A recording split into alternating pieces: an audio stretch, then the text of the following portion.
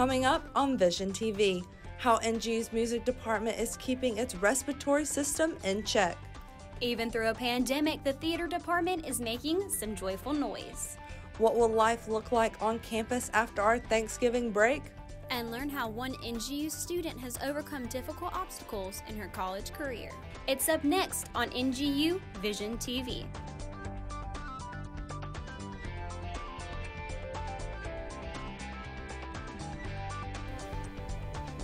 Hello and welcome to Vision TV News. I'm Bethany Fowler. And I'm Spencer Sissel. COVID and classes still top our news this week. For many students across the country, this week is the end of the semester. But North Greenville students will be returning after Thanksgiving break to finish out the semester, and school leaders are giving us some extra safety flexibility. President Gene Fant says when we didn't have a surge in COVID cases after Labor Day and fall break, it gave them the confidence to come back in person.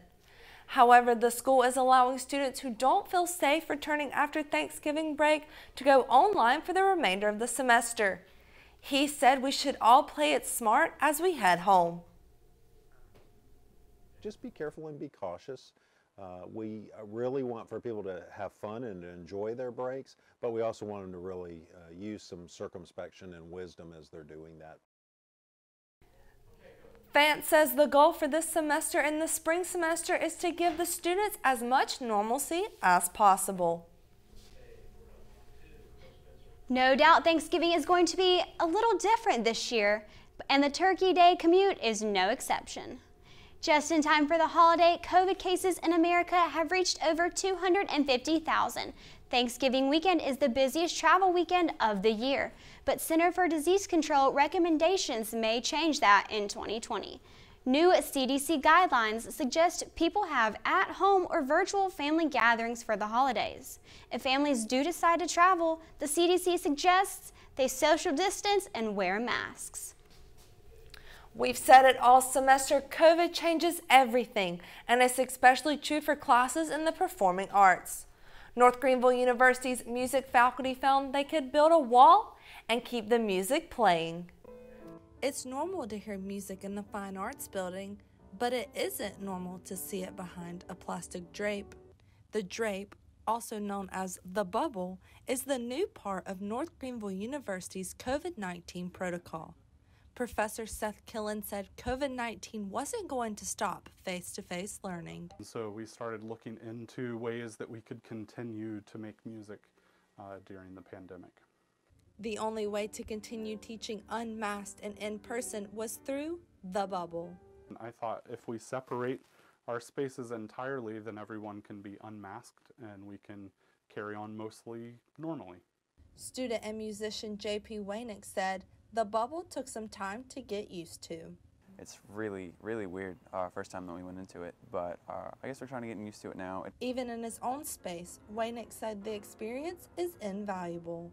The faculty say with the new measures in place, only 2 students asked to go virtual for the 2021 school year. Whether masked up in the classroom or unmasked in the bubble, the goal for the music department at North Greenville University is to continue face-to-face learning. Department faculty say they're thankful for the bubble and will keep using it in the spring. And North Greenville University is continuing to see stable numbers of positive COVID cases on campus.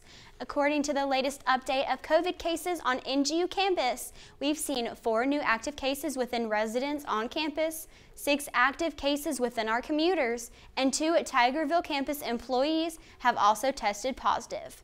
Cases remain under 1% active on campus, and 117 residents have recovered. Now let's take a look at COVID-19 numbers in Spartanburg, Greenville, and in South Carolina. Greenville County leads the state with 187 confirmed cases as of Monday. In Spartanburg County, 84 new cases were confirmed. The South Carolina Department of Health and Environmental Control announced 1,095 new cases in South Carolina and 5 confirmed deaths. According to DHEC, since November the 1st, between 18% and 21% of COVID cases have come back positive. Here's more Vision TV still ahead. See how NGU's theater department is handling the pandemic. And how are NGU student athletes preparing for their upcoming season? Hannah Pearson gives us insight. What if there were a place that you could distinguish yourself, where you could prepare for what you want to do and who you want to be? North Greenville University. Christ makes a difference. What is college? What is North Greenville University? It's connecting. It's growing. It's learning. It's serving. It's preparing. It's laughing. It's loving. It's pushing yourself to the limit. It's living with a difference. It's living with a difference. It's living with a difference. It's North Greenville University, where Christ makes the difference. Welcome back to Vision TV. This weekend, NGU's theater department demonstrated that the show must go on even in a pandemic. Tucked away on the campus of North Greenville University is the Billingsley Theater, where the theater majors are not letting the coronavirus stop them from doing what they love. It was really interesting once we took the masks off because it kind of changed the whole dynamic of the show. And we all stayed masked during all of the rehearsals. Here at the Billingsley Theater, cast and crew are doing whatever it takes for the show to go on, and to say it was a hit was an understatement. I was so proud and so pleased with how this production turned out. The set design that we came up with was fairly spread out. We had 4 boxes, like opera boxes, and then a main stage area, which represented not only the opera boxes of the 18th century, but also kind of looked like Zoom boxes. We created handheld face shields for the actors to use during the singing portions, because we know that singing is kind of a super spreader activity. In rehearsals, practicing the songs, we didn't have the face shields yet, so we had our masks and we just kind of had to hold them out so they wouldn't fall off our face. So we created these shields for the actors to hold while they were singing and to protect them and the audience members. While this production is over, that is not stopping the theater department from looking ahead to the future. I'm so thankful that the theater department was able to put on Joyful Noise this weekend. Yes, it was great seeing them so busy. And now to sports. Hannah Pearson is here, and we are wondering to know how NGU sports teams are practicing for their upcoming seasons. That's right, Spencer. Practice definitely isn't being held in the same way.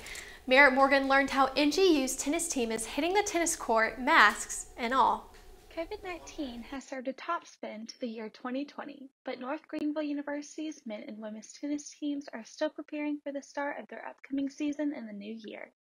Coach Mark Smith says, the number of matches that we were allowed to play, or the number of play dates, was reduced. Because of COVID, the NCAA cut that down to 17 playing days.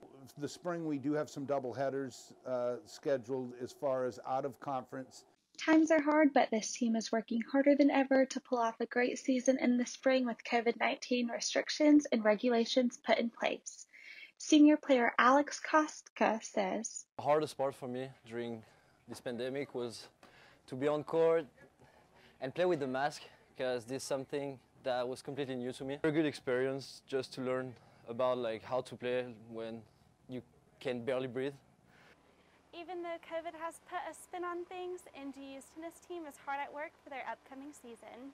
I've been preparing very hard. I want also my teammates to have an amazing experience. Looking forward to their shortened yet upcoming season this coming spring, North Greenville's both men's and women's tennis teams are ready to step out onto the court to compete more than ever. We hear a lot about the new normal and adapting to the ever-changing environment. North Greenville's women's volleyball team has done and will have to continue doing just that.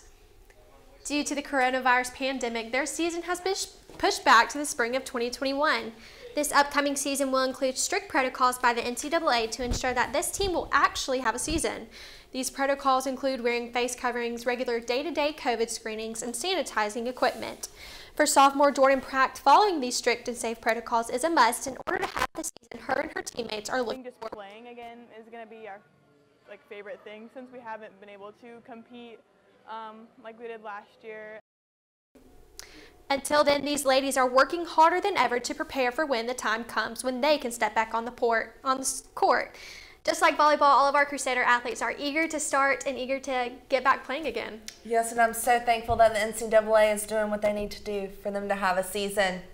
And there's still more ahead. When we come back, find out how one NGU student is navigating classes, COVID, and the daily grind. And keep showing up no matter what the challenge. It's next on NGU Vision TV. What if there were a place that you could distinguish yourself, where you could prepare for what you want to do and who you want to be? At North Greenville University, we offer you more than just a degree. You'll have the opportunity to grow your faith, develop relationships with new friends and faculty, and serve others while experiencing a vibrant student life. North Greenville University. Christ makes a difference. Going to college for most students is hard work, but semester by semester, we press on. But Rachel Daniel introduces us to one of our peers who considers college her greatest accomplishment. It's like any other day at North Greenville. Students going to class, hanging out in the stud, or getting Chick-fil-A. But for some, a normal day at college may look a little different. First time we pulled kind of in front of like the Hayes Ministry Center, and I saw that huge hill, I turned to my mom, I was like, this was not a good idea. Meet NGU sophomore Grace Myers, who suffers from cerebral palsy, a disability that affects more than 17 million people globally. My body kind of reminds me of a toddler's. My balance and my muscle tone and my movement, my coordination is off. So basically, it's just kind of slower and uncoordinated, kind of like a toddler learning to walk. Hi. So we're on the way back to the mass comm suite. We'll be there. But having cerebral palsy hasn't stopped Grace from living life to the fullest. I always wanted to do something with people and with like communicating and just like storytelling. And she found it through writing. I had one of the world's best English teachers, and she showed me that writing didn't have to be boring. Grace landed an internship with Adoption Choices of Oklahoma, writing for their blog. And being adopted herself, she felt that this was her way of giving back. Most of my content is geared towards birth mothers considering adoption. For now, Grace is rolling into the new adventures of being a college student and considers college her greatest accomplishment in life. I didn't know if college was going to be a reality. And I knew I was smart enough for college, but I didn't know if I was going to be able to physically achieve this. Grace hopes to prove to society that people with disabilities can live a normal life and wants people to know to not be afraid to approach her to ask questions. Reporting in Tigerville, South Carolina, I'm Rachel Daniel with Vision TV. I'm so glad to see that Grace is reaching towards the stars and going after what she wants. Yes, it's definitely great, warms our hearts. Well, that will do us for this edition of Vision TV News. Be sure to check out NGU Vision Online for news throughout the week. I'm Spencer Sisson. And I'm Bethany Fowler. For everyone working this newscast, thanks for watching.